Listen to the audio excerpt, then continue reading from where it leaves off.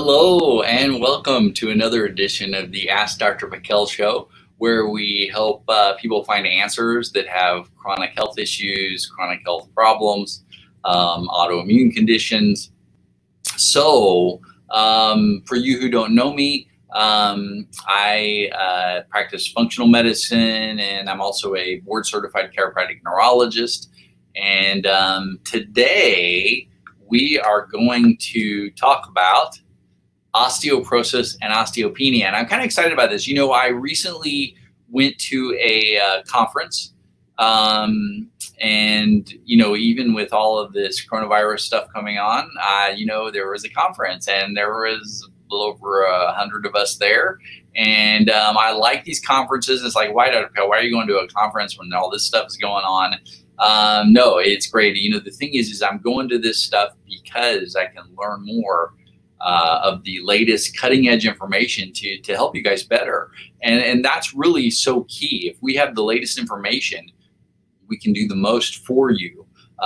So that's really crucial. And of course I tested negative, so I don't have any bad viruses. So, all right. So, but one of the topics in this conference that I really enjoyed was the section on osteoporosis, osteopenia, and some of the some important information with that. I mean, some of it gets a little technical. I won't go into that as much, but just we want to get down to the basics of what you can do the best, because really for osteoporosis right now, there really aren't any answers. And you know, there are some medications out there that are recommended. But if you actually start to look at those and look at them in depth, you will find that those medications, number one, have a side effect list about a mile long. But number two, they don't really increase real bone density. What they do is they can make a change to the outer part of the bone that actually makes the bone look better on imaging or on a test, but the actual bone itself is no less susceptible to fracture. In fact, one of the side effects of these medications is jawbone necrosis, where actually the bone in the jaw, which is one of the areas of the bone that turns over the fastest, has, you know, cells divide, and our jaw goes through bone cells quickly. These areas of higher bone metabolism start to degrade faster because of the amount of pressure that the jaw takes on a daily basis with these medications. And that's probably why if you talk to any dentist about these types of drugs, they're going to tell you don't take them, because they'll go in and look at people, take an x-ray of their jaw or start looking at them dentally, and they'll notice that, hey, the whole jawbone is pretty much gone. So scary stuff. And again, you know, not saying that happens with everybody, but do read your side effect lists, ask your pharmacist, be educated about these medications. And that's not my goal here, is to put down medications. My goal is to give you some other answers, other ways of looking at this that I feel are important. So let's dive right into this. I put together a little presentation today, so let's go into that. In fact, let me make it more the full screen here. So what is osteoporosis? And you guys can read this. I mean, it's the difference between porous bone and normal bone. And that's really what is occurring here. The bone's becoming more porous. It's more susceptible to fracture risk. And that's a major problem. In fact, if we look at it on imaging, it looks like this. It looks kind of bad looking there. So you can see the difference in how porous the bone gets. I mean, the bone has normal pores in it, but as they get bigger, we're more at risk for fracture. So at one point, not too long ago, it was thought that this is just normal aging. And, you know, but now we're finding, hey, this is not really normal. It's not aging. There's even some studies out there that suggest it's an autoimmune process, but osteoporosis can be prevented. Now, when we see it more in its autoimmune form, it's like, hey, I'm doing all the right things, but it doesn't seem to be getting under control. And that's why we've got to look at other factors that come into play with it. And how do they usually look at it? Usually you'll get your bone density scan. They're going to look at the T-score, and which is from the World Health Organization, and it'll give you the different classifications, you know, normal to osteopenic, Osteopenia means you're just getting lower on bone density or bone mass. And then full-blown osteoporosis, that means you're beyond a certain point, and it's definitely more serious, and your risk of fracture really increases. All right, so what is bone? Bone is this, it's constantly being remodeled. Our bone changes day after day after day. It's going through this constant process. It's not like we just have a bone, there it is, it's done, and it can't change. No, it's these bone cells, even though they seem like rocks, they are changing day after day after day. And how does this occur? So there's these cells. There's two types. There's called osteoclasts and osteoblasts. Osteoclasts take away the old bone. Osteoblasts lay down new bone. We need this transfer to occur on a regular basis to keep bone healthy. You got to get rid of the old dead bone cells and put on the new good bone cells. Or of course the bone will get more fragile, because if this is out of balance, there's a problem. And that's what we'll see with some of the medications. They're laying down new bone just over the old bone. So you're not getting rid of the old bone, and that will make things look better on imaging, but you still have all the old bone underneath that's going to break just as easy. So now those osteoblasts, like I said, come in and they fill in these cavities, you know, areas where bone is less. And you know, when we're kids, yeah, we get more bone added on than old bone is removed. And of course that makes sense, because we're growing, our skeleton's growing, and our bones are becoming more dense and larger. So then we hit about 30 years old, and you know, then we start to get more of this osteoclastic activity where we get bone breakdown, because our bone kind of reaches its maximum size there at that point.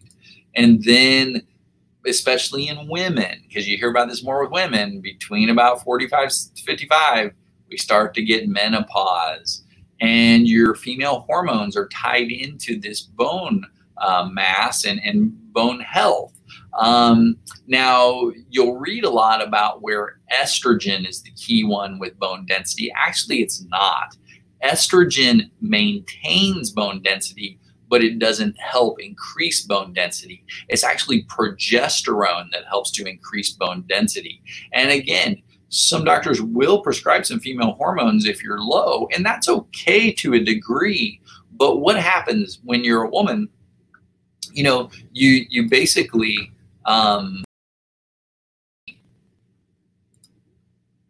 when you go into menopause, when you're a woman and you go into menopause, when your ovaries and uterus retire, or if you have a hysterectomy, the thing is there's a backup system, and it's important that this backup system is working. And that backup system for all of your hormones is your adrenal glands. Your adrenal glands make hormones that turn into estrogen, progesterone, and testosterone. In fact, in women, your sole source of testosterone is your adrenal glands, but they also make estrogen and progesterone from other hormones. So that's your backup system. Otherwise, every woman would go into menopause and feel horrible. There are many women who go into menopause and they're like, I really didn't notice anything. I felt fine. And there are some women that'll say, gosh, I went into menopause. I feel horrible. It's like a truck hit me. Now I've got this symptom, the hot flashes and this and that. You know, so the thing is what's the difference between those? The women who didn't have symptoms, they had good adrenal glands. Their adrenal glands are really functioning well. No problems there. Most of my patients, not good adrenal glands. So again, if you don't have good adrenal glands, you've had a lot of stress in your life, blood sugar issues, all kinds of factors that affect your adrenal glands, then yeah, you're going to have a problem with female hormones. And sometimes the situation's bad enough to where you do need some hormones. And if you do, of course, try to go more towards the bioidentical hormones, which don't have the problems like the synthetics.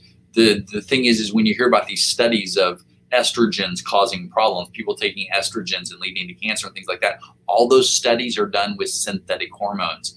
None of those studies are done with bioidentical hormones. That's a whole nother topic. Not saying that everybody needs to be on these, and I don't believe that everybody needs to be on them forever. My goal would be to see those adrenal glands do the job, but some people just can't get there.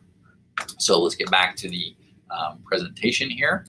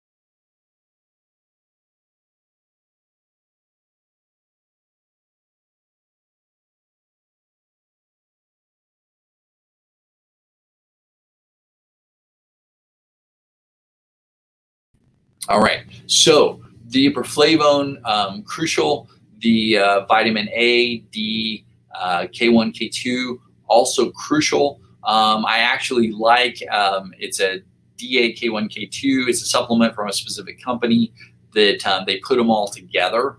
And I love the way that he's designed this supplement, and the oil they put it in is actually an algae oil, which doesn't go rancid like other oils. Fantastic stuff. The iproflavone, there's some different sources I have, but again, it's just finding the dosage for you on that. And then another thing that I didn't really talk about that I think is extremely crucial, especially if you're towards the osteoporosis side, is a therapy called PEMF, pulsed electromagnetic frequency.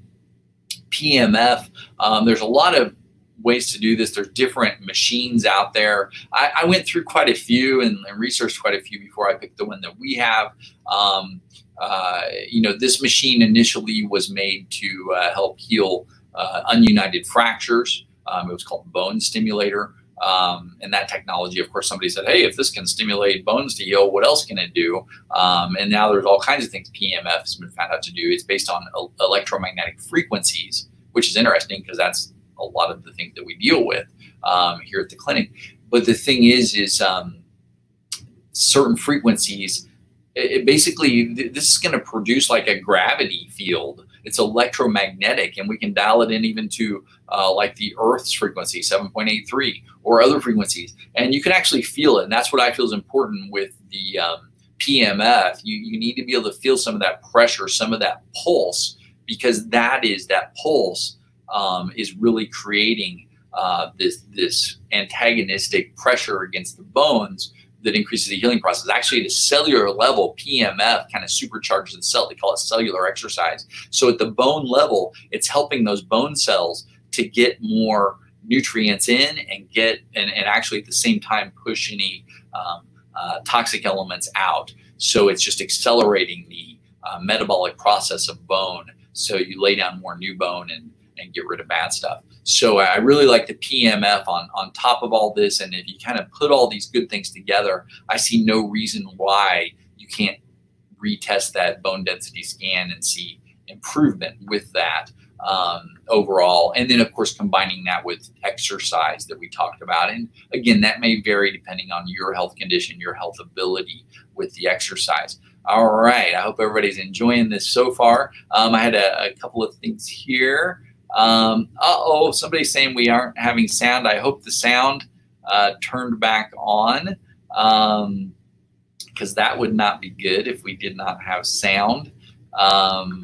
If not, then we may be re-recording this. So, okay, so hopefully the sound came back. I'll have to rewatch to see. I hope everybody enjoyed this today and got some great information. Again, I feel that this information was crucial. So if there was no sound, I may redo this one and find out what our technical issue is. Okay, I hope everybody has a wonderful day, and God bless to everyone. I will talk to you soon. Oh, and don't forget to share us on Facebook and YouTube. All right.